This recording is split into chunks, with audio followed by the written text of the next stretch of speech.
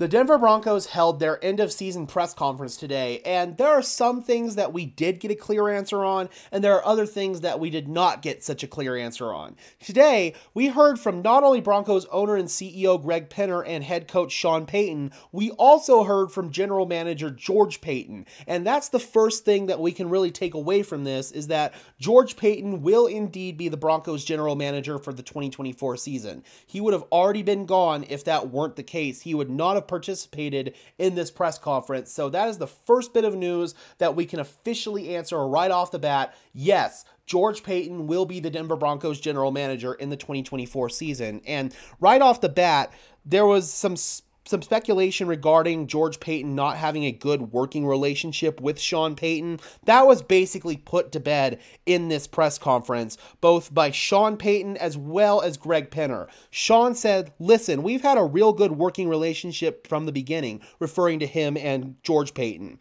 All of this has gone well. Again, we communicate 2, 3, 4 times a day. So yeah, that's gone really well. And then Greg Penner basically echoed the same thing. I thought it worked really well, especially the partnership between Sean and George.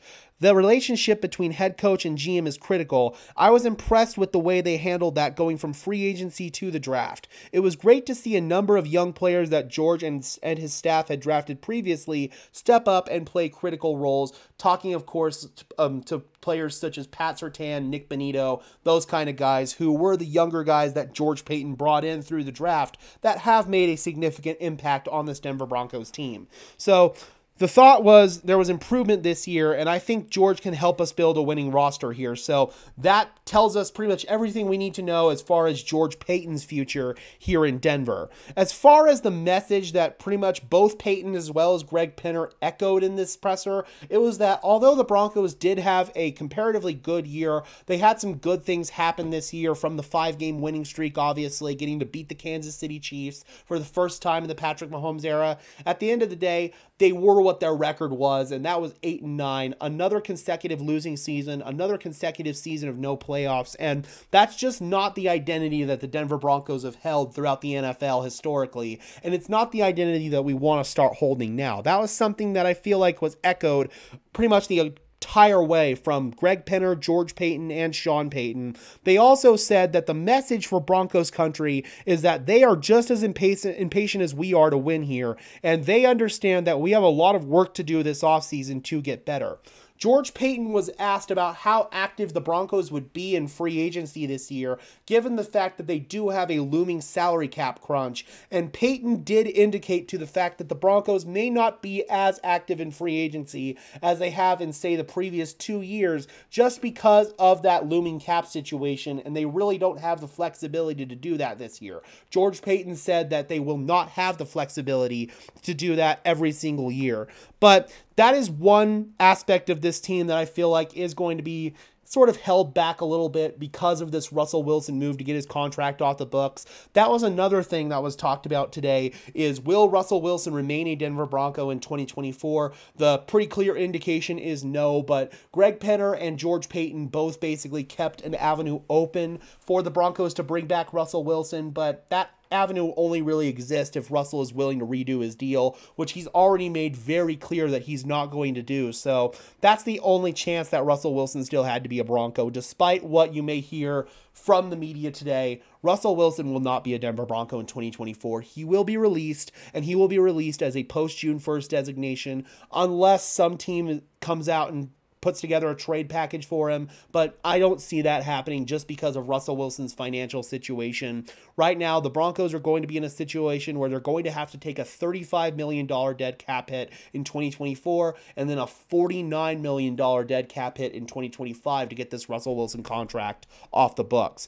George Payton also said that the decision to bench Russell Wilson was completely independent of the contract, which is, of course, what they have to say out loud. But we all know that the reality of the situation is the Broncos moved on from Russell Wilson to get that contract off the books. They benched him in order to not risk him having to get his injury guarantees to kick in, much like the Raiders did with Jimmy Garoppolo earlier in the year. The Broncos couldn't come out and say that part out loud because that would just open up a bunch of investigations by not only the NFL, but also the NFLPA.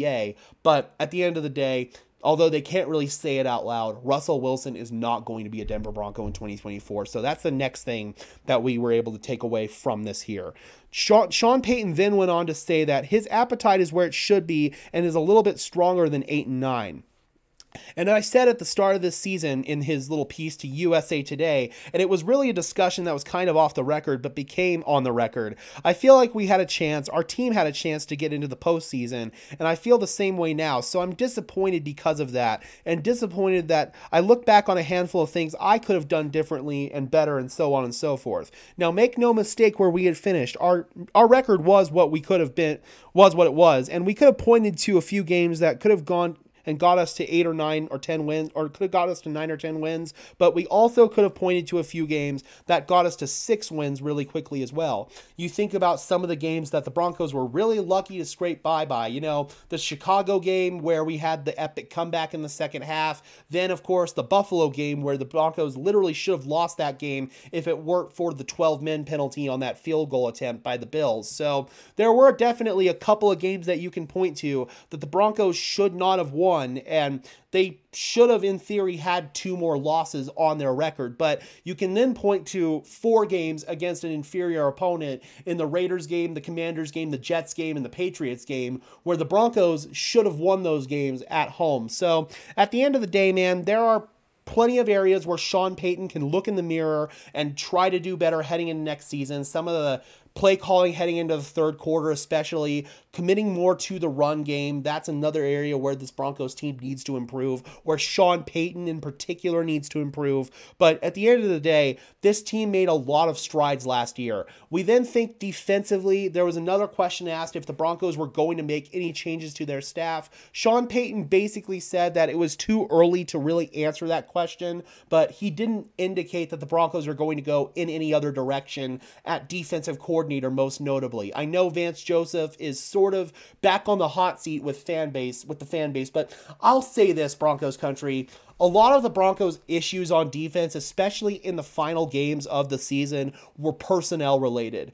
They don't have the sufficient amount of pieces that they need on their defensive line. They don't have a strong enough linebacking crew, and their second boundary corner spot with Fabian Moreau really was getting exposed over the last couple of weeks of the season. That's where the Broncos' defensive struggles really lie. It's not so much schematics with Vance Joseph. I understand that fans don't like how much soft zone coverage Vance Joseph plays, but that's just the way of the NFL nowadays with a lot of these pass-happy leagues, with a lot of these pass-happy teams. I mean, they're just, you don't see a whole lot of man coverage happy coordinators anymore. And I'd argue during the 5-game winning streak, Vance Joseph was one of the more man coverage happy coordinators in the NFL. He wasn't afraid to blitz. He wasn't afraid to be aggressive with his play calling. And that's something that really fell off over the last couple of weeks when the personnel really started to get exposed a little bit more. So I feel like this Broncos defense is going to look a lot different next year personnel-wise. They're going to make a lot of upgrades on the interior D-line. They're probably going to bring in another piece at edge rusher. They're definitely going to have a different number 2 boundary corner, and then the safety spot is going to be a little bit interesting because PJ Locke is an impending free agent. He has said that he does want to return to the Denver Broncos. However, the Broncos may be in a position where they might not be able to afford to pay PJ Locke. So that's another area where this team is most likely going to have to make some changes. So overall, those are really the biggest things that we can take away from this presser, is that although there is an avenue for Russell Wilson to be a Bronco next year, it's a very slim one and it's most likely not going to happen. We also learned that the Broncos are not likely to be very active in free agency, at least the early wave of free agency. They may depend on some more of like the lower end free agent signees in order to fill some of the holes on this roster in 2024. And that's the position that this team has found themselves in after having to take that dead cap hit moving on from Russell Wilson. It's a tough situation, but it's the bed that the Broncos made. Now they have to sleep in it. Then with Sean Payton, he's eager to finally get his guys in the building in order to finish establishing the culture that he's built here in Denver in year 1. So those are really the big takeaways that I got out of this postseason presser from Sean Payton, from Greg Penner, and from George Payton. And then obviously the most important tidbit here is that George Payton will be the Broncos GM in 2024 and most likely beyond, because this was a point where the Broncos could move on and get Sean Payton, the GM that he really wants to work with heading into this tenure being the Broncos head coach. And it feels like George Payton is that handpicked GM for Sean Payton. So those are the big takeaways, Broncos country.